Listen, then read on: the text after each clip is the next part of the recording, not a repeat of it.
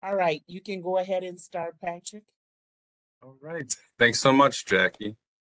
Very excited to be here with you all today. We're going to be going through the procurement fundamentals, doing business with the city of Chicago presentation. As the slide says, my name is Patrick Hall, General Counsel for the department. A couple quick notes on context and just kind of housekeeping matters at the front end. You see here the department's mission statement. We are committed to communications and outreach. We take this very seriously. We want to keep everyone apprised of our opportunities, foster inclusion and competition on our city contracting opportunities, and really want to innovate, bring new programs in to bring along as many people as we can with us. And then also just a heads up, please do download a copy of the most recent consolidated buying plan. That's a very helpful 15-month forecast that includes hundreds of different upcoming contracting opportunities, not only with the city, but for our sister agencies, state of Illinois, Cook County, other public contracting opportunities. So really helpful guide there.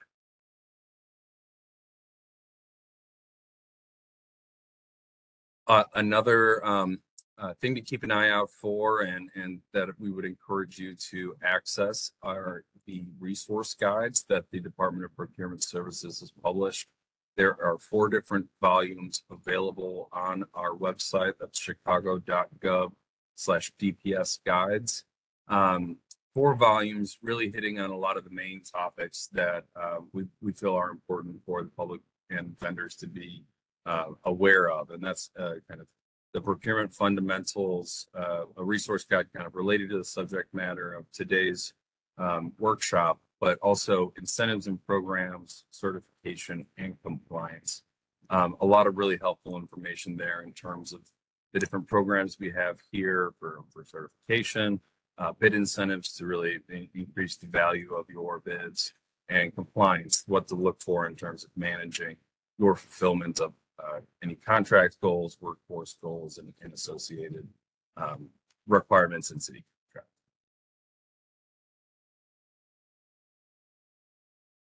Okay, here's just a high-level overview of the goals of our workshop this afternoon. We'll start with an overview of the Department of Procurement Services, how we organize ourselves. We'll then touch on the laws governing the public procurement process here in the city of Chicago.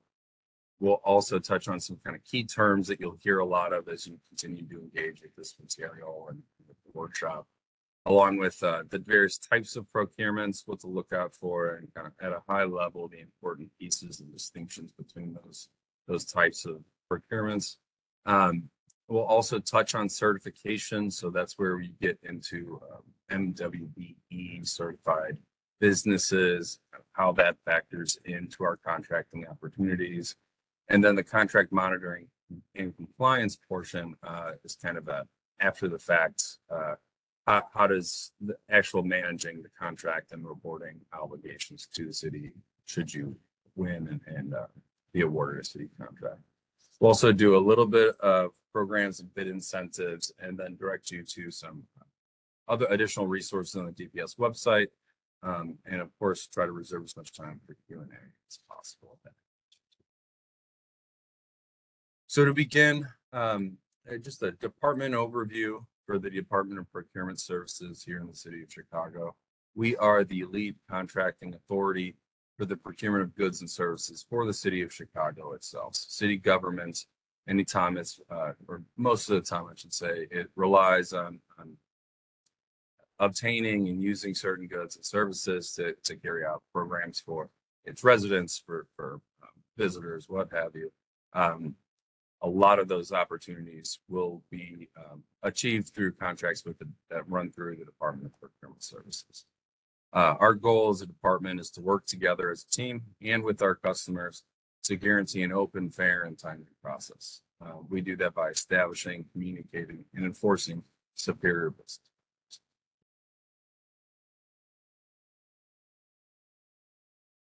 All right, we will next get into the laws governing the procurement process. I'm an attorney. I will try not to be too long-winded about these, but certainly the focus is mine. Really two main pieces to be aware of. It creates the framework within which our department operates and the public business side of the equation also has to operate within. Those two pieces are the Municipal Purchasing Act, that is a state statute. It kind of sets out a kind of broader framework for how cities and local governments can enact different procurement practices and obtain the goods and services that we touched on. And then the Chapter 292 of the Municipal Code of Chicago, that's the city ordinances that govern our purchasing practices here. So think of the state law as kind of the overall framework of it, and then the municipal code chapter as how a method through which we've implemented a lot of that framework that was given to us by the state.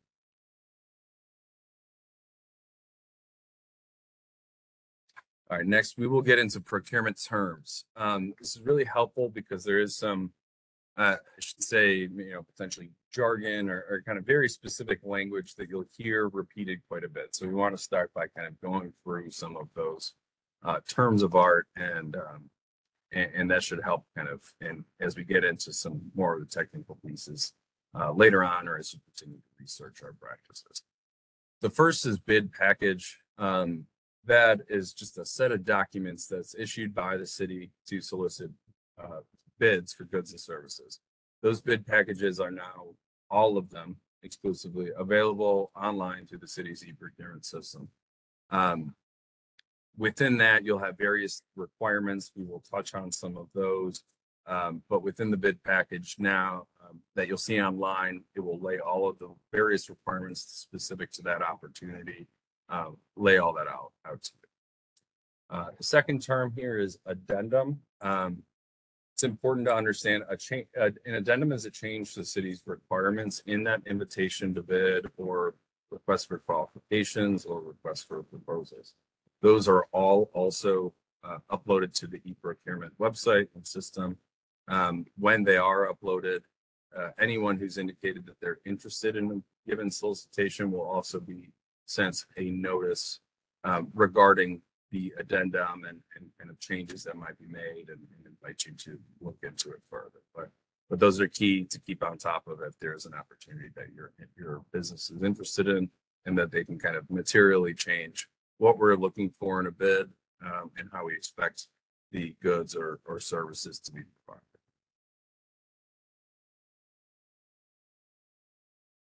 Next term here, contract. That is our main focus here. We're talking city contracts. What we mean by that is really just a written agreement between the city and the vendor for goods or services. There's a number of different forms that those can take, but that's really what it is solidifying that agreement down into writing, and laying out exactly what the city expects the vendor to provide, whether it be goods or services. Related to that is amendment or modification. This is a document which formally changes the terms and conditions of a contract.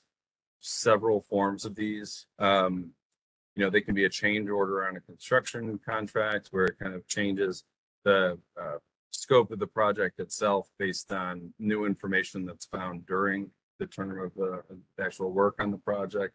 But it can also be a mutual agreement to extend the arrangements with a given vendor in the contract. It can raise the contractual spending limit on a contract. It can also change pricing, various other terms and conditions within it.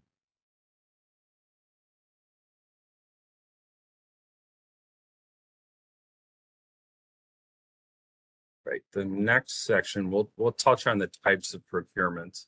Some of these may be a little technical or kind of distinct in a somewhat intricate way. So please do feel free to ask questions at the end if anything I articulate here raises any more questions. The first type of procurement here that we will touch on, we'll go through small orders, competitive bids, job order contracts, requests for proposals, and requests for qualifications. These are kind of the broad framework for different procurement types that we here at DPS issue and solicit for the city. First among these is small orders.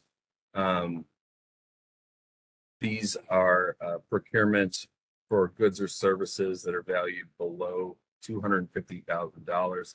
That is a cap set out in statute. So it is a low bid solicitation. Whoever provides the lowest price for the providing a specific good or service, their contract will be they will be awarded the contract by the city of Chicago. They're very similar. It's a competitive process where there's no real insight into what a competitor might be providing for their own pricing until that's all kind of revealed publicly and transparently later on in the process. But the key part here is that the contract has to be worth less than $250,000 to be considered a small order. A couple other factors are different in terms of formal advertisement in the paper. These do not require that if they're below that cap. But other than that, they are publicly available for all to respond to. They will also be found on our e-procurement website and other listed DPS alerts and other forms of public communication that we engage in to make folks aware of our contract.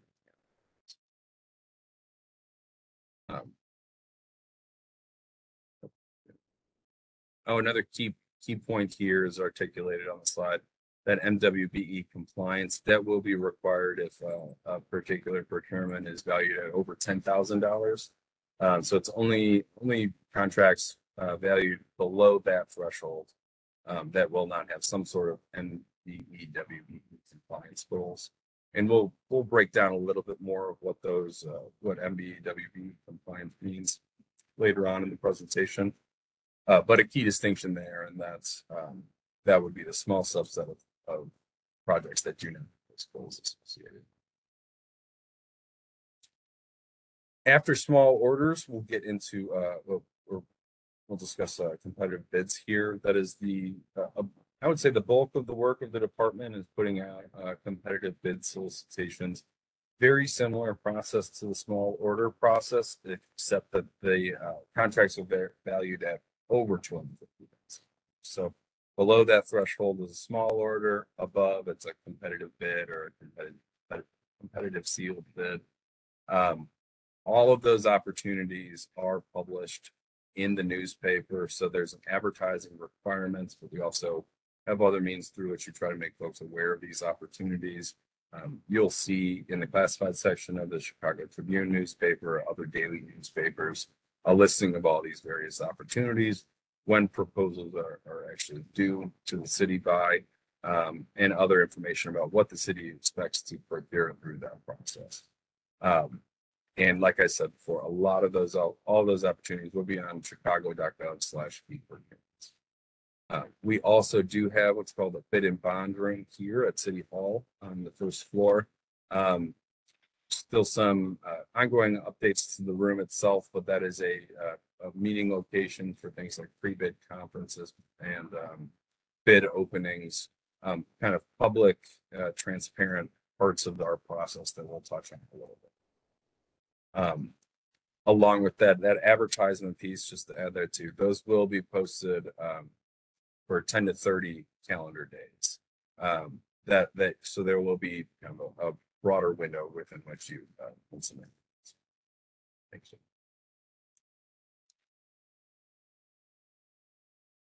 Right. I mentioned pre-bid meetings a moment ago. This is an important detail if you are interested in competitive bids, but particularly things like construction projects and whatnot that are solicited through this method. Check the actual solicitation documents to determine if that pre-bid meeting is optional or mandatory. It's a very key piece there. You do not want to miss these meetings if it is a mandatory requirement for your bid to be considered. And that will all be laid out. So during these meetings, all of the various requirements for that specific solicitation and the bidding process itself will be touched on. There's the review of the specification, kind of opportunity for questions and answers and addressing concerns. Sometimes that can inform, raise something to the city that hasn't been raised previously, leading to an addendum or other clarifying questions. But do note that if it describes the pre-bid meeting as optional, then attendance is still very much encouraged. We do feel like these are really helpful meetings, helpful for all to be aware and informed of all that's expected for a given solicitation. Make sure everyone's on the same page, and then everyone goes in fully aware of what they're bidding on and what to expect.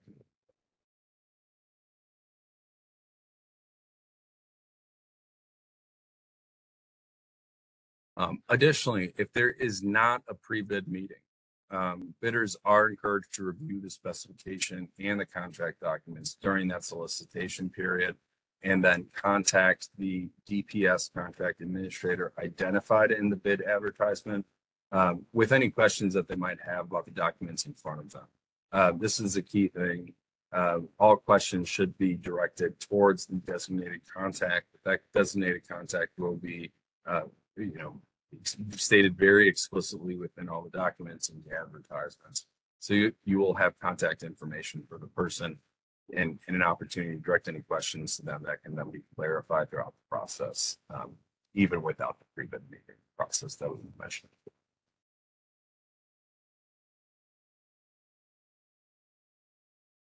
Another important piece here, cannot emphasize enough, you are required to fill in all required information. If something is listed in the bid documents as a requirement, and it will say as much, those bid documents must be submitted and executed. It's an important piece as well with your bid. If not, your bid could just be outright rejected and not really even evaluated to the fullest extent. You'll also need to sign, execute that document, and have it notarized. These are all very important requirements, but it's, given that we're talking about contractual obligations, it's a very important piece of the process to make sure that both the business is fully apprised of what's expected of them, and the city understands that, that we have someone who has seen all the various requirements, understands what is expected of them, and follow through on it. So it's very, very important if you want your bid to be considered. Bid submittal. Sometimes within these required documents, it will designate whether or not a bid bond or a deposit is required. If it is, it will not exceed 10% of the contract amount. And it also must be submitted in the proper form and on time too, as that last point makes very clear. Very important to be aware of. We do try to work a lot of this on the front end before anything's advertised. We don't want these to be onerous requirements, but there are various laws and legal requirements in place that necessitate a bid bond or a deposit in some instances. It will not exceed 10% of the contract amount. Of course, the bond itself won't necessarily cost the business that full 10%. It'll probably be 8% of that 10% amount. Not to make it too complicated, but these are legal requirements in some instances, particularly construction projects. And it's a way for the city to evaluate whether your business has the financial resources available to complete a contract performance after.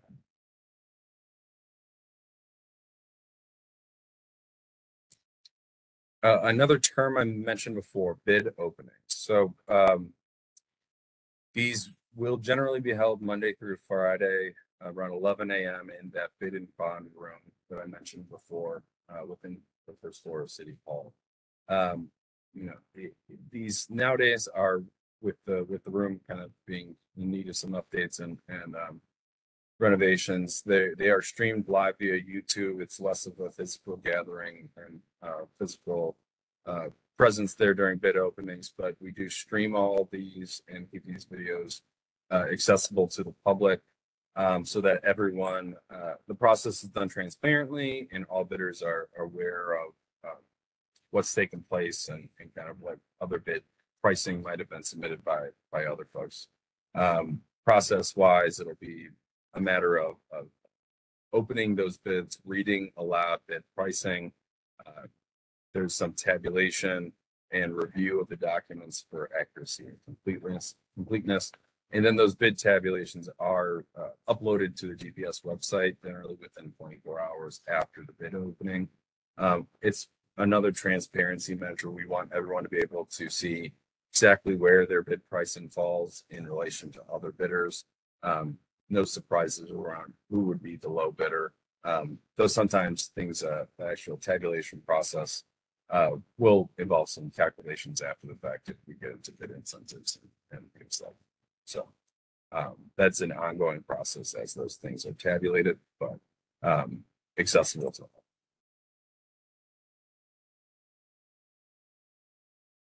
Right after bid opening, then we get into what is called the award process. First, there's a determination made regarding whether a bidder is responsive and responsible for that award. Those are kind of legal terms of art, first identified in that Municipal Purchasing Act, the state level that I mentioned earlier on. It largely just means that responsiveness is generally just refers to actually providing all the required information set forth in the bid solicitation documents. Responsibility is what it sounds like. It's very much a measure of whether a given business is experienced and solvent and capable enough to perform a given project. And so once those determinations are made, we then move into the recommendation of award stage. That is where the acceptable bids after the initial evaluation stage are evaluated more deeper at a deeper level, and then the lowest bid among them, lowest responsive and responsible bidder, will be selected to be for a recommendation of award. That is a process that involves both DPS and then the actual department that will be using the goods or services. There's also a process where DPS has to evaluate whether the performance and payment bond was submitted and the insurance and different requirements have been provided and meet the criteria that we've set out. In some instances, we do require concurrence from the funding agency. A lot of the times that'll be if a given construction project is funded by the federal government, we do need them to evaluate our process and determine that it was done correctly, but not always relevant to our local competitive bid process. Once that awardee has been selected, these bid and contract documents are routed through a signature approval process. According to law, each of city's contracts, or I should say the vast majority of them, must be signed by the chief procurement officer. That's the head of our department here at DPS, the comptroller, and the mayor. So all three signatures are required for a lot of these. And once it routes through that whole signature and approval process, and all three are on there, in addition to the business's signature, that contract is official and is awarded to the lowest responsible bidder.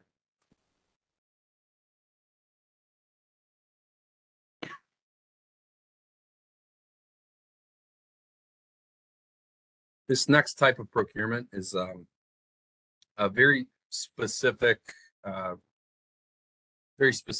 of procurement. And so please feel free to ask questions once we get to the end if you're interested in more detail on some of this. But at a high level, a JOC contract is a job order contract. That's a firm fixed price competitively bid and indefinite quantity contract that is specifically designed for each department's construction program. So we at the city have a few different departments that each have their own JOC contractor. This is really a method that we use to accomplish small to medium-sized projects, mostly on an as-needed basis.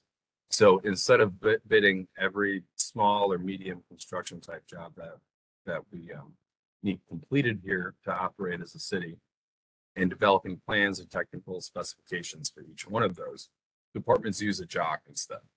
And it functions very similarly to what we expect of general contractors and in the private sector. So we solicit to someone like a general contractor. They respond to the specification. The specification will spotlight a unit price book, essentially pricing associated with various construction tasks, description of those tasks, and a unit of measuring unit price for each one. Bidders then bid a discount for each of those unit prices, and the lowest bidder is determined that way.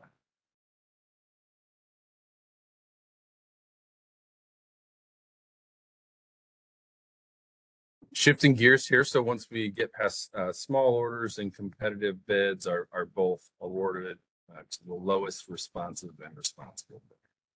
Now we're getting into procurement types that take other factors into consideration.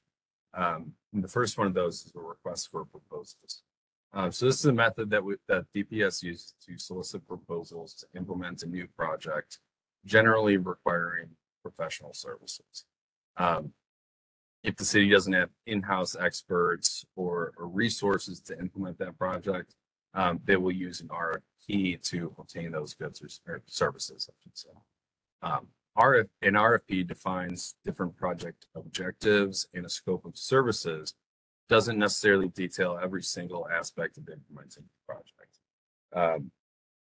It requires detailed evaluation of the proposals that we receive by a designated evaluation committee based on the criteria that's stated in the RFP. What this means is that we take other considerations, we factor in other considerations beyond low price. So it's not solely the lowest responsive and responsible bidder.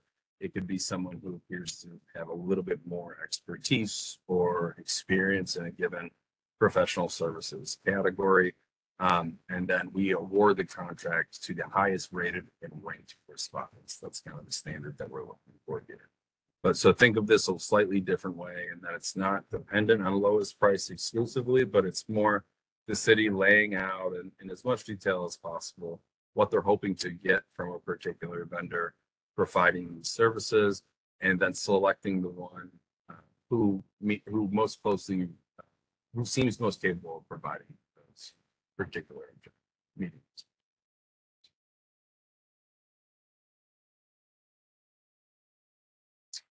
Similar to that, and I get into distinctions here, but is a request for qualification. So this, instead of an RFP where we're selecting one vendor to meet the city's goals in a certain project, an RFQ is used to solicit qualifications from a number of companies who each possess a high degree of technical expertise and knowledge in specific disciplines. So this is essentially a way for the city to pre-qualify companies and build a vendor pool to respond to future task orders. Task orders are just a way to lay out what the city needs on an individual project level. So our evaluation and selection is based on the qualifications and technical competence for each one of the RFQ respondents. This is used a lot for architecture and engineering, design work, things like that. A lot of these, there won't be a cost proposal, a fee schedule will be, negotiated after the fact. Instead, we're building a pool in the meantime until a specific project is needed, and then we submit to that pre-qualified pool. Exactly what we're hoping to get via a task order. So it's the first step is getting into the pool and responding to the RFQ and being pre-qualified. The second is then to respond to a task order and demonstrate the expertise and knowledge that will show that you're the most capable of fulfilling.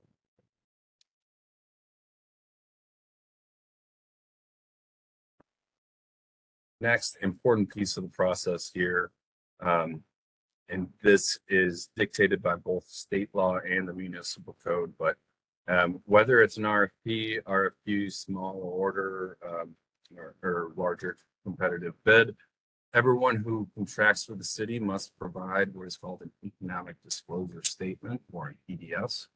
The EDS addresses the disclosure of ownership for that firm. It's now, if it's a contract coming through DPS, those will be done online, so it's certainly a little bit more easy to fulfill that requirement than it used to be.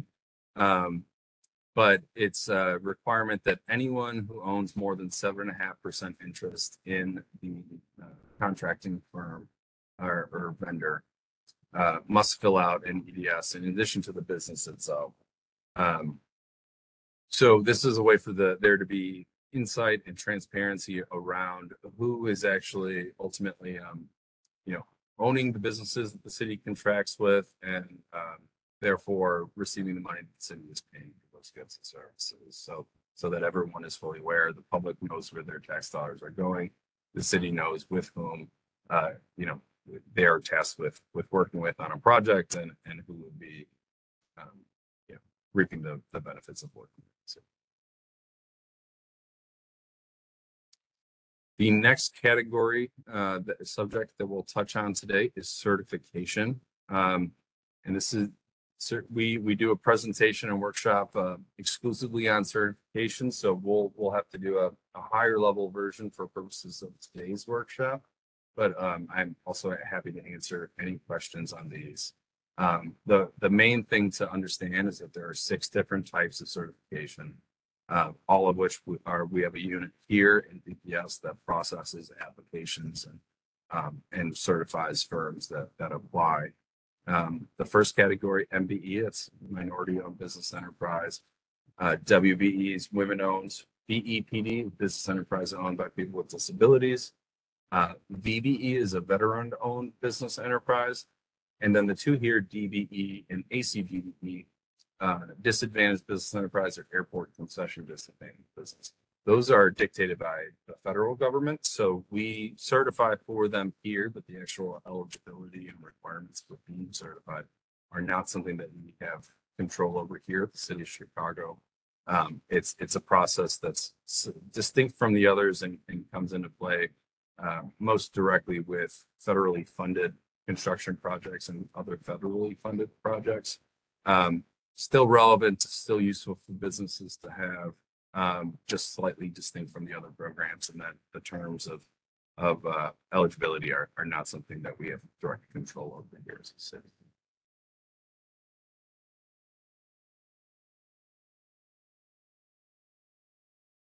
For certification, there are some basic eligibility requirements, then this will apply across the board.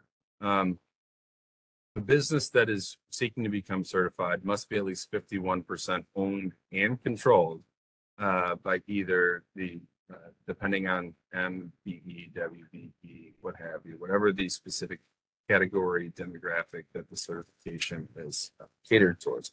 The business must be 51% at least owned and controlled by qualifying minorities, women's, veterans, individuals with disabilities, or other disadvantaged individuals. We lay all of these requirements out in separate documents that are accessible on our website. And then for particularly the non-federal programs, the businesses must also be small businesses, and they must be independent. There is a lot of good policy rationale around why we structure programs this way, but just know that the gist of it is that we want the businesses to actually be owned and operated by the people whose demographics or identifying characteristics the programs are directed to assist.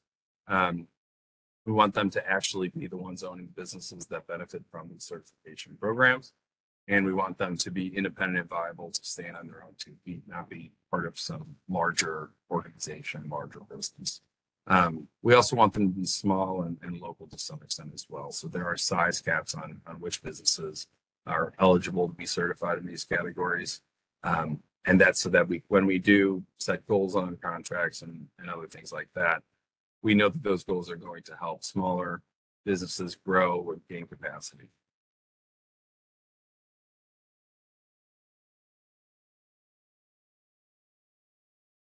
For MBE, WBE, and DBE participation, you can find out additional details in section 292.420 of the Chicago Municipal Code.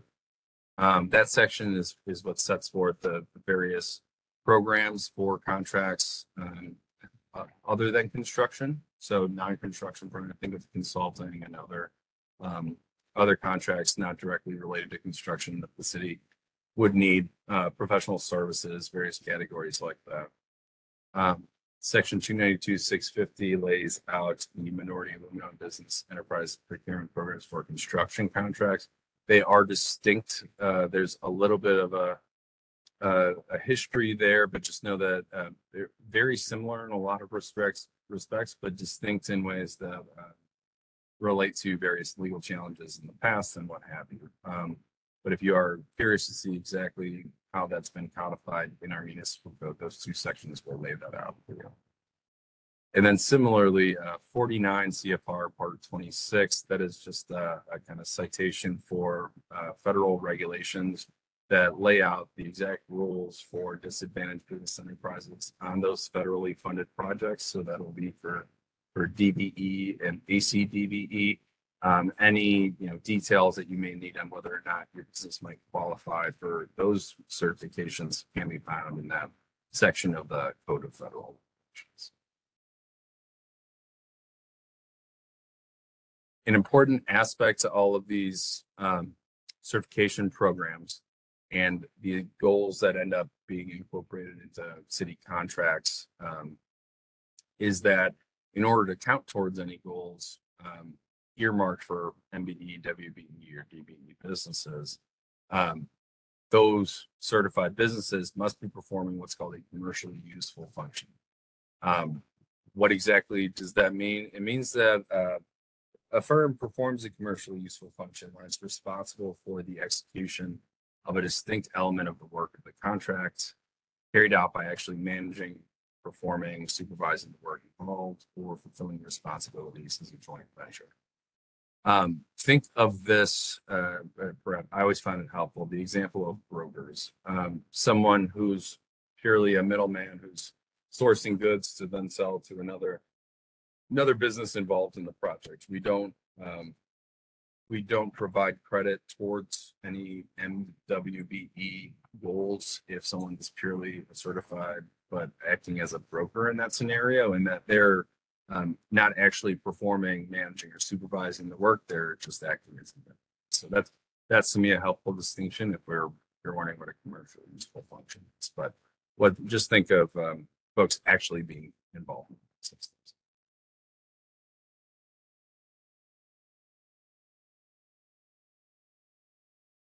When we set MBE and WBE goals on a project, there is a process after the fact. What's happening during it generally happens during the contract closeout or after substantial completion of a project. But a contractor may be entitled to a reduction or waiver of their goals if they make a request to the CBO for a reduction or waiver. In order to actually obtain one and be granted one from the chief procurement officer, the contractor has to demonstrate that it has made good faith efforts to meet its MBE and WBE organization goals. In kind of an example of this, maybe a contract requires that think of a construction project, and we've designated that 20% of the contract spend must be provided to an MBE subcontractor. In order to meet that goal, that means 20% of what's been paid to the prime contractor has to then be paid to MBE subcontractors. If they only hit 16% of that spend instead of the full 20, their shortfall is going to be 4% of the contract value. If they can demonstrate, and this is a legal requirement as well, if they can demonstrate that they make good faith efforts let's say they tried to hire another firm to meet those after another one of the one they planned to use didn't have the capacity to fulfill a certain role. They've made efforts to recruit and subcontract with other certified businesses. That would be considered good faith. But a lot of that requires demonstrating it, recording a lot of information, reporting that back to the city, and then it's kind of a give and take process with us where we evaluate to what extent they actually took those good faith efforts to meet the goals, and to what extent they just were happy to take the fine itself and be docked in what they're paid. Contract monitoring and compliance. So this relates to the fulfillment of the goals. The monitoring of the actual utilization of MBEs, WBEs, and DBEs that have been listed on a given compliance plan. We monitor that, or we have a unit that does that during the term of a contract. And it relates not only to the certified firm utilization goals, but also compliance with various other legal requirements, including the Chicago Residency Ordinance and Equal Employment Opportunity Commitments. Those are various workforce goals associated with contract performance as well. All of that is tracked by a unit here through payroll information submitted to the city.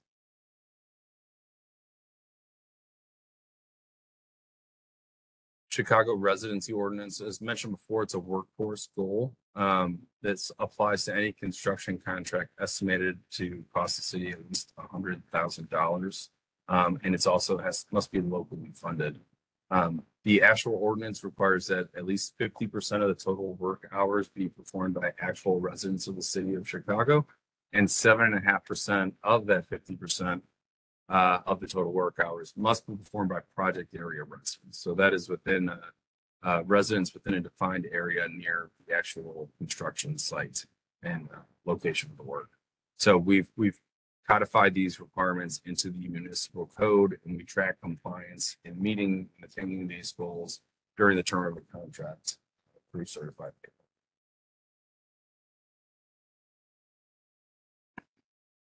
Similarly, equal employment opportunity.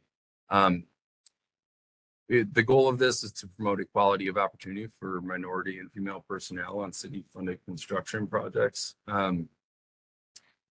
So there is a canvassing formula that can be inserted into each contract specification, estimated to cost $100,000 or more. So same threshold as the CRO.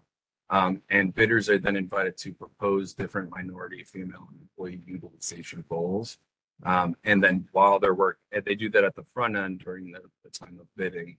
And then if they win the project, they are then required to meet those goals during their work on the project. And we gauge their progress towards that by requiring them to submit additional certified payroll information that we work with them on and assess their performance towards those.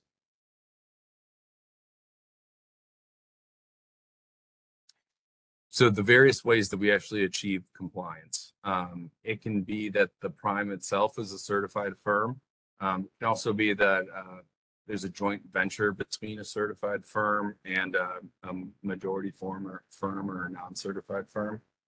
And then you can also, and this is the primary way, the prime contractor is not certified, but subcontracts a portion of the work to one or more certified firms.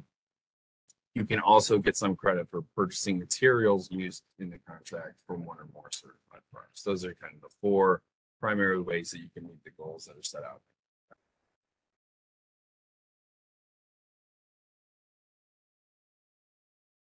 As I mentioned before, we're tracking these during the term of a contract.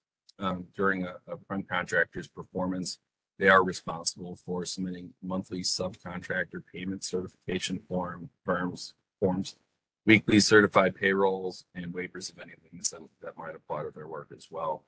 These are all ways that we can kind of gauge their attainment towards these goals during the lifetime of contract, and then also we use the same information to fully assess their performance after the fact during contract performance.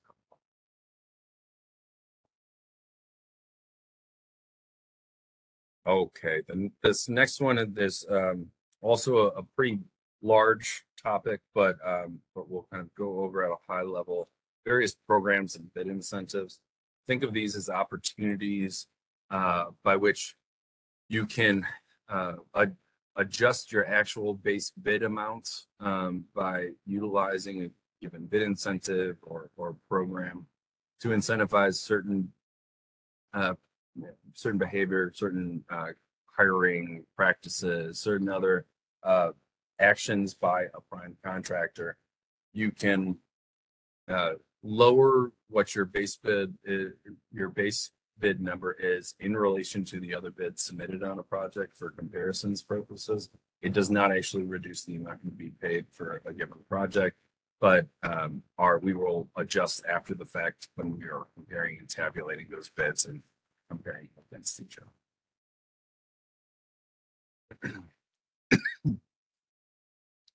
The various programs that we use here at DPS, these are largely all geared towards trying to designate small, mid-sized local businesses, trying to allow them to build capacity and to grow and take advantage of more city contracting opportunities.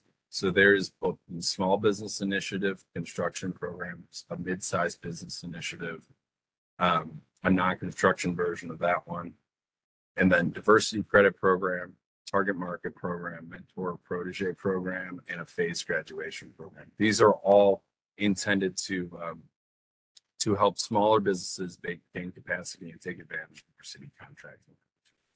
The target market program is one, particularly for certified firms. Really good to keep an eye out for those. Those are ones in which only certified firms can respond to the solicitation. The other ones are based above that are largely around the size of a business. But that one is more about certification status. Mentor protege is really around incentivizing prime contractors to actually work directly with smaller firms and help them learn their business practices and grow as a company.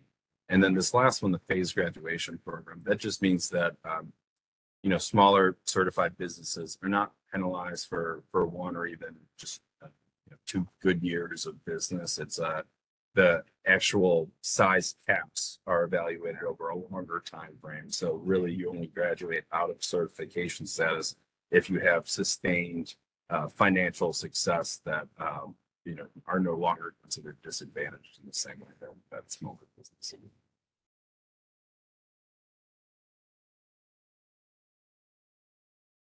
Right, and then bid incentives. So you'll see here we have a variety of different programs through which folks can have their base bid adjusted and hopefully win out on a low bid contract. There's ones for hiring veteran-owned, smaller local businesses or subcontracting to them. Similarly for the BEPD certified businesses. We also incentivize city-based manufacturers and businesses by having them, if they fill out certain information and actually are located here in the city, then we adjust their bids accordingly and hope to direct more dollars to local businesses. We have a couple other programs are geared towards apprentice hiring, encouraging the use of alternatively powered vehicles, the mentor program I mentioned before, subcontractors from the project area, EEO, other incentives around MEE, WBE programs, and then also ones related to the diverse workforce and management. These are all various ways that we try to incentivize certain practices amongst our contractors, and we do that by adjusting their bids if they provide certain information to us.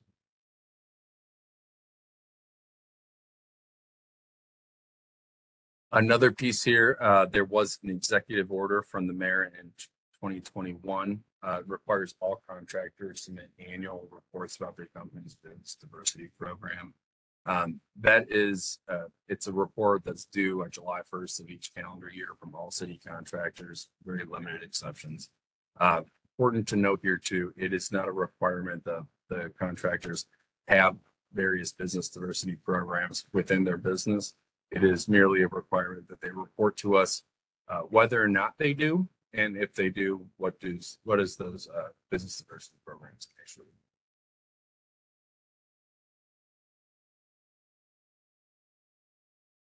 Right. Last, we'll get into some pieces on our DPS website that I strongly encourage everyone watching to engage with and get as much additional information as they can.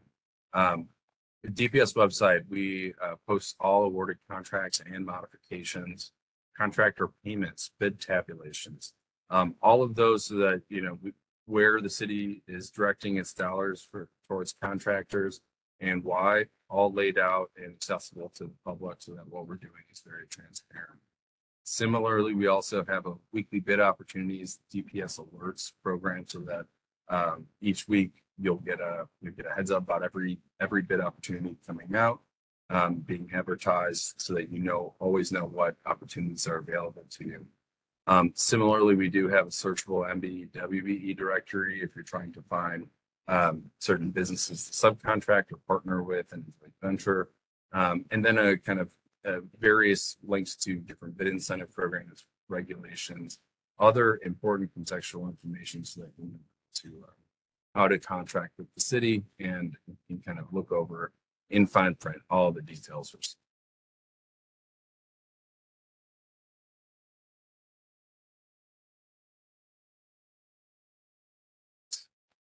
Thank you very much for that. I know I probably was a little bit long-winded, but please do feel free to ask any questions that you might have about anything we've covered.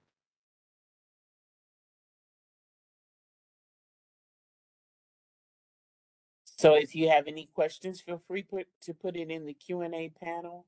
If you go to the right of your screen, you should have a Q&A. You can put it in the Q&A panel. We have one question. If you would like to write it there, or I can unmic you and you can ask the question.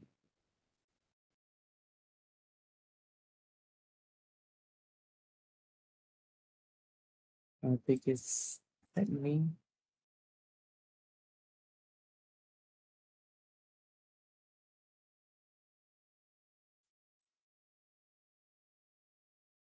There was one hand that went up, and I am trying to unmic you. You can go ahead and ask your question. Hey, Oh, yeah, hello. yes. Yes, yeah, good afternoon, everyone, and thank you very much for this wonderful opportunity. And my question about this is that being you know let me just use the word, I am totally new to everything concerning these bidding aspects and these bidding formula and other things like that. But I've been able to attend one or two seminars around Chicago, and that was where I actually hire about the city of Chicago and how I can be a part of bidding to start with more.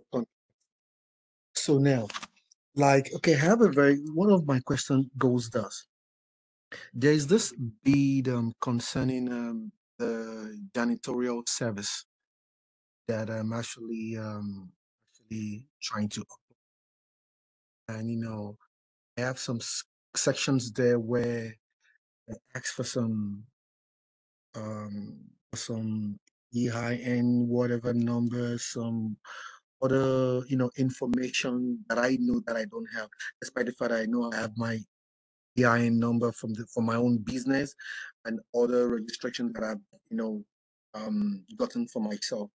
But I still feel there are some things there they were asking that I do not have, and I'm like, okay, even after filling out all this form, will I still be considered, or would even putting all these things together after going to the notarize everything and still submitting it? How am I still sure I am gonna be considered, or would there still, or can there still be a kind of platform for, for new people, like, or for upcoming, contractors, like, people like me, or seminars that, we can come in, to attend and, get spoken to by, people like you that have been into this business or into this venture for a long time. Because sincerely speaking, I'm just going to tell you, I'm still a little bit kind of confused, with a lot of how the documentations really, really work, and how I'm actually going to be putting them together. Okay, we'll get Patrick to answer. But Patrick, before you answer, can I just jump in and say two things?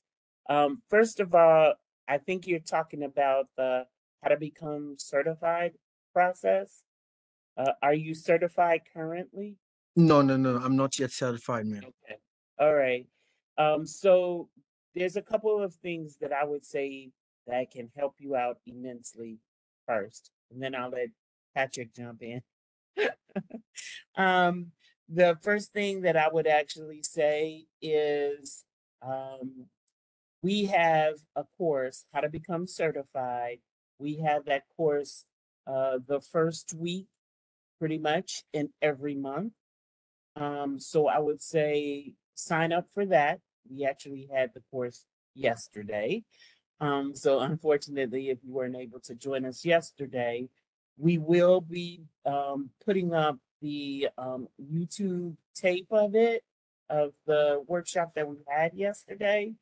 But you can today go into youtube.com, and I'll put all of this in the chat area so you all know where to go get this. But you can go into youtube.com/Chicago DPS and click on the 2024 uh, playlist. If there is none in 2024, you can always go to 2023 because we are just now starting back doing workshops for 2024. So I will say in 2023, you will be able to see multiple versions of that How to Become Certified workshop. Why I'm pointing that out, it is because the questions sometimes differ because there are different people in the class.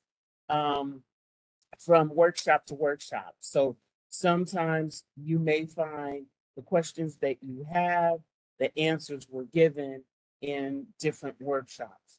I would say first go and put yourself in that class, then view the tape if you choose to do so that you can get a little bit more understanding of what you'll need, and then to be how to be prepared to become certified. Once then you are certified, we have a couple of different things, resources that can help you.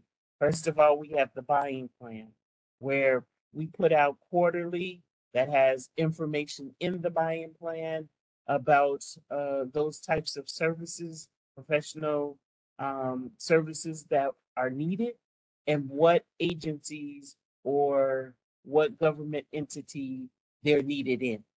So that's a resource that I would suggest that you do. The second or the third, because we have 2 times a year, we have workshops. I'm not workshops. We have events, outreach events. Our largest one is the symposium. We normally have that late summer, early fall, and that gives you information and resources. You are able to network with government entities.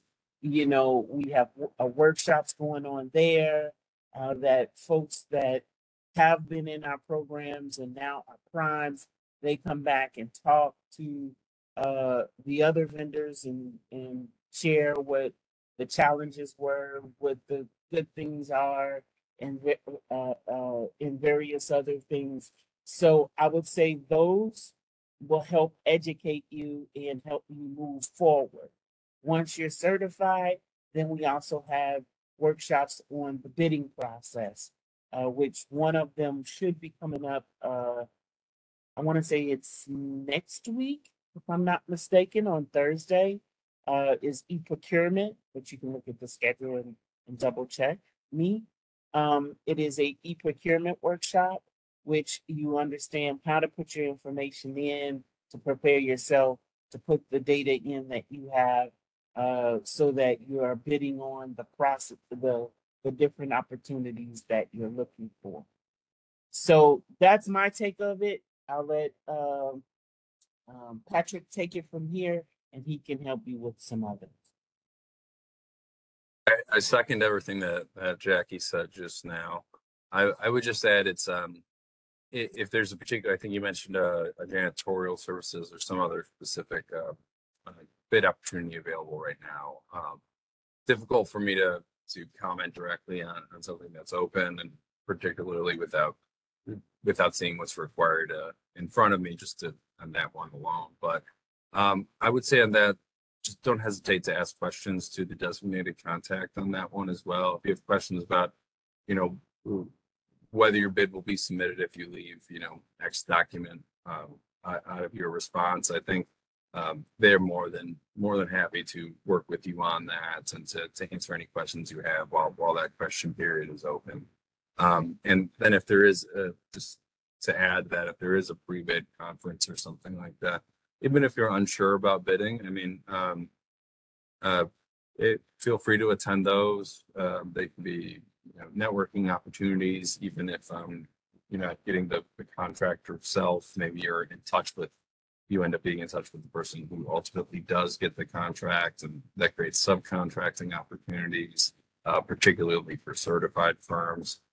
So there's a few different ways there to get your foot in the door, even if it's not directly in contract with the city. So, and then in terms of just making sure your bids considered, just feel free to lay out what you aren't capable of providing at this time, and just ask the designated contact whether or not it would still be entertained. I think that's a helpful guide just for this stuff. And then one added notation to that is we do have a department called Office Contracting Equity.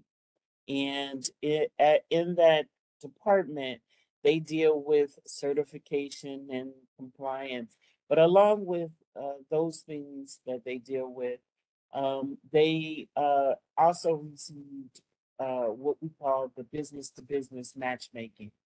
And so they will be putting on an event for those certified vendors that are certified and they're trying to meet primes or trying to work with primes, trying to joint venture with primes, just want to talk with them to find out information.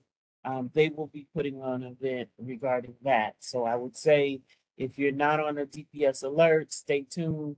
You need to be, because that's where the information is distributed, and you will get a chance to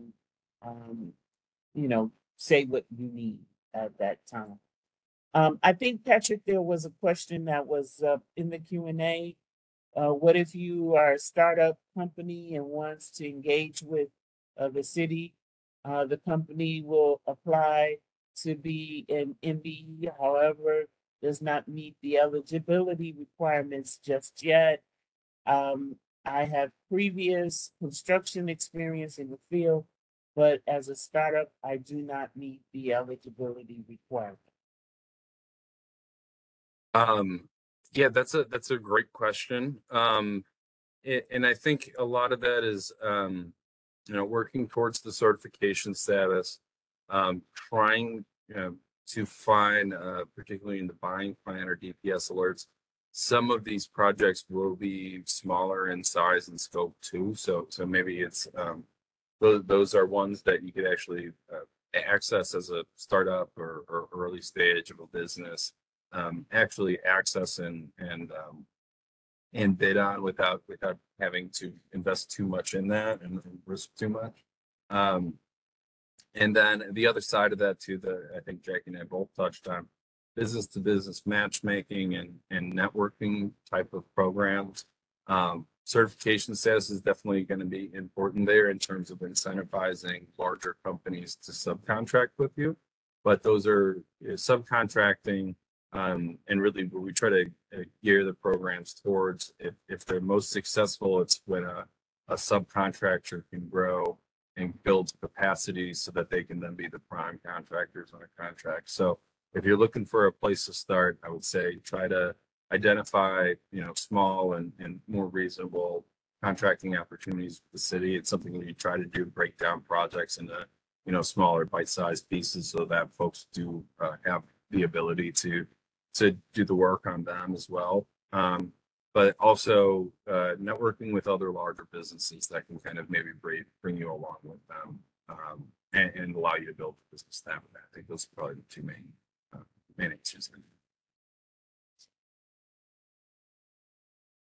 Are there any additional questions that Patrick can answer for you? Feel free to put it in the Q&A, and he will definitely answer those for you.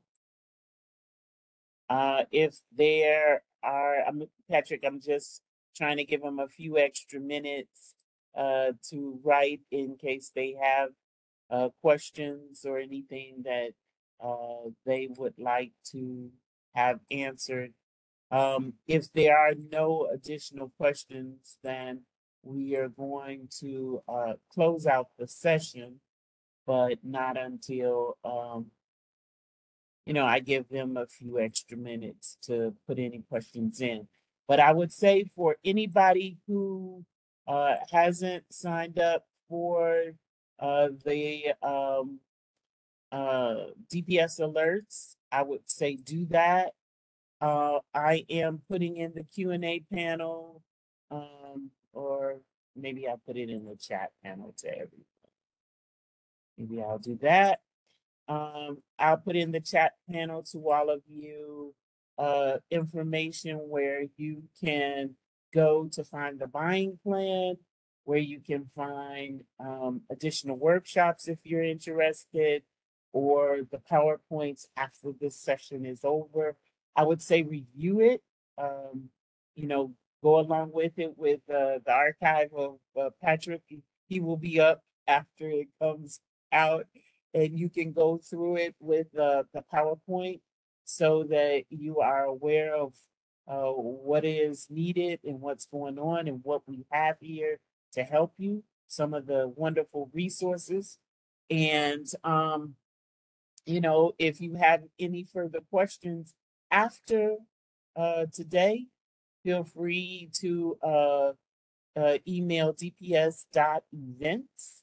And we will dps.events@cityofchicago, all one word, .org. So you would type in cityofchicago.org. Again, that's dps.events. And I think if not, I will put that in the chat too, just so that you have it. There is an evaluation after this workshop, and we would like to know if these courses are helpful, or what topics we could talk about with you to help you get where you need to be. So if you feel that there's any content that we're not covering, feel free.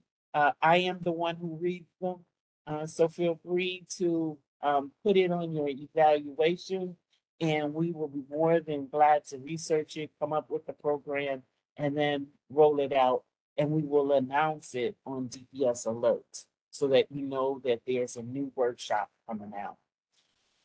Let's see, anything else we didn't cover? Where can I find more information on the mentorship program? Great question. I think on that, I would say start with the programs and incentives resource guide. So you can find that at Oh, check me, Jackie. Chicago.gov/DPS. And then we have a litany of icons there. You can just click on the one that says, I think there is one that says resource guides. You can click on that, or you can go up to the quick links and click on resource guides. Either one, it'll get you there. And I do agree. You can read that information there. You always can type anything in. If you got confused of what I just said or where to go, just type in City of Chicago Mentorship Program, and it will definitely come up with the link for you. Are there any additional questions? And I think we answered the one about the presentation after today.